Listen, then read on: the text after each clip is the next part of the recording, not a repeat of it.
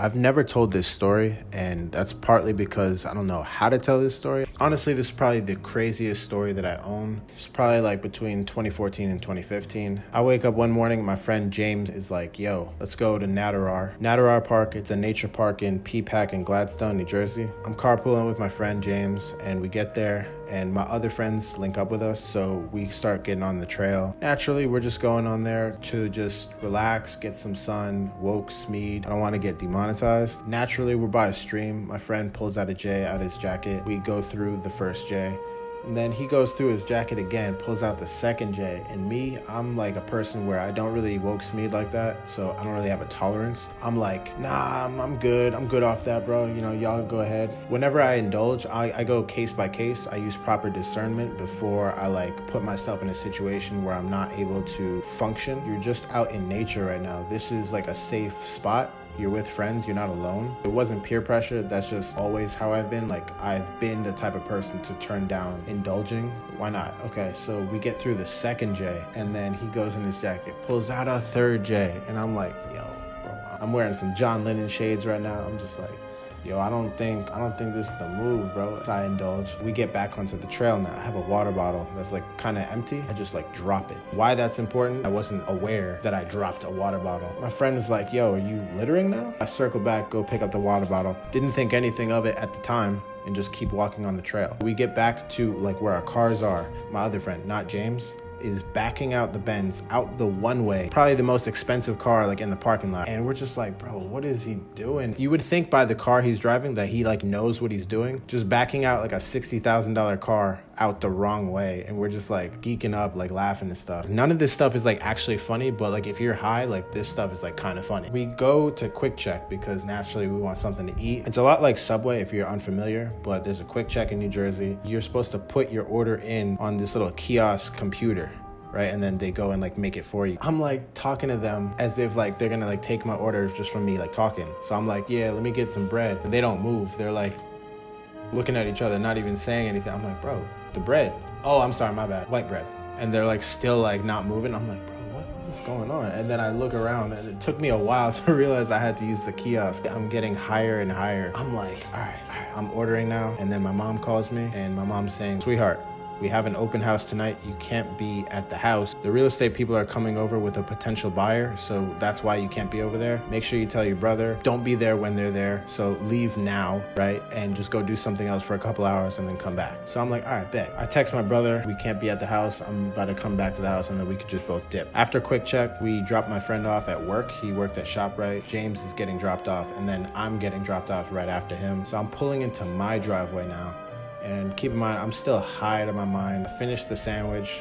It was busting, bro. I had like a Gatorade bottle that I just had still. Pulling in the driveway, and I see some cars, trying to figure out what's going on. I see two people at the front door of my house, and we never use the front door, so it's kind of like a little odd, like sus. Who are these people at the front door? Are they doing door-to-door sales? It was honestly the first thing I thought, because they were like dressed up in like polos and stuff like that, and slacks. You know, they just looked like they weren't here to like rob us or anything like that. I get out of the car, I'd say bye to my friend, and then I go through the side door. As soon as I open the door, and I'm just like, oh, snap, yo, the real estate people. And I'm still wearing the John Lennon shade. I'm like, I can't be here right now. So I close the door gently, and I leave. I start walking up the driveway, and then I remember, and I look back, and I'm looking at the cars, and I'm like, there's 3 cars here. One of them's mine, right? Mine and my brother's, we share a car. It was an Acura Integra. We had 2 other cars. So I'm like, okay, so the other car is probably the real estate person. And then the other car, I was like, that 3rd car, I've seen it before.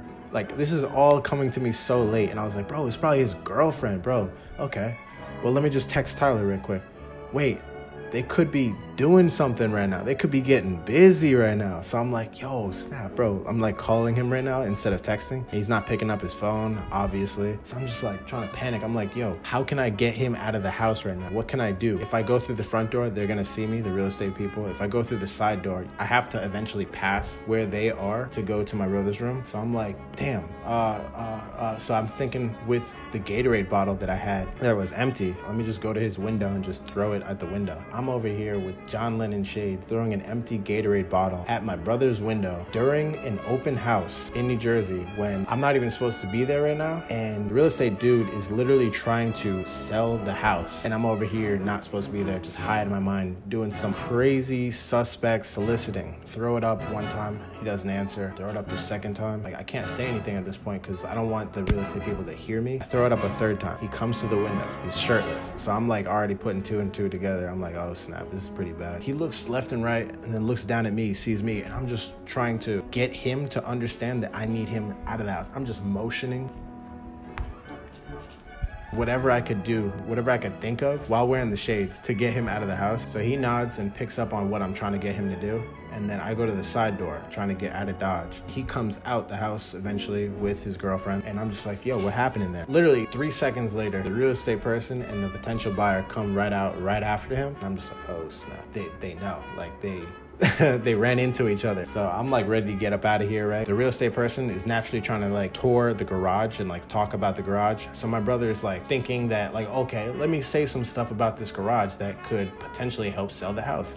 And I'm like, yo, bro, let's go. We're not even supposed to be here right now. My brother really likes to talk. And so he's not making this situation any better for us at all, or his girlfriend. Yeah, the garage was unfinished for so long. Yeah, it's dusty in there. Just saying the worst possible stuff. I could tell the real estate person was trying to like wait along the sidelines of the conversation to see if like it would just end naturally. But no, my brother goes on to say, yeah, when my brother was younger, he fell down through the roof. Yeah, we had a hole in the floor in the roof. It was quite a fall, but luckily he fell down on a mattress, so he wasn't hurt. Unfinished wall in there, the drywall, it's very dusty in there. There's bees up in the attic, freak out every summer, and it's super hot up in the garage. I literally had to just grab my brother, we get in the car, and then we just dip. But then I'm asking him like, yo, bro, like, what happened in there, bro? You gotta tell me what happened. So we start laughing the entire car drive. I don't even know where we went. We just left and just went somewhere. I think we went to like Friendly's or something like that. Friendly's, it's like a diner. And we just started laughing, bro. So he said that as soon as he saw me and realized that he had to leave, he like put his shirt on. He heard a knock at the door. You hear a lot of movement as they're trying to like fix themselves and make sure they're like decent. Comes to the door and then he's just like,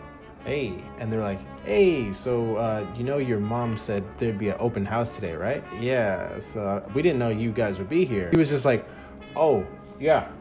He thought nothing of it. That was exactly how you would react if you're guilty of something. Just this motion alone just gives you an idea as to how far into the deed they were. He's like, yeah, no, we're leaving. We're out of here. So he just walks in between them, and it was like super awkward because like it's only like a 3-foot hallway. He's walking in between 2 people with his girlfriend, and they're not even supposed to be there. And the door was locked. Everything about that situation was so awkward and cringe. Bruh, it must have been a very awkward situation for the potential buyer. Like, who wants to buy a house when the current owner is having sex during the open house and didn't even know that there was an open house today? Everything about that just sounds wild. Balls to the wall, just crazy. Bro, I can't make this story up, bro. It sounds like a movie. Harold and Kumar 2.5.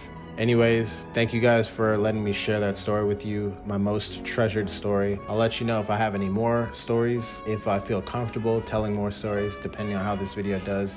Hit that like button. I wish there was audio reply like Discord, but leave a comment down below and I'll think about telling more stories in the future. Peace.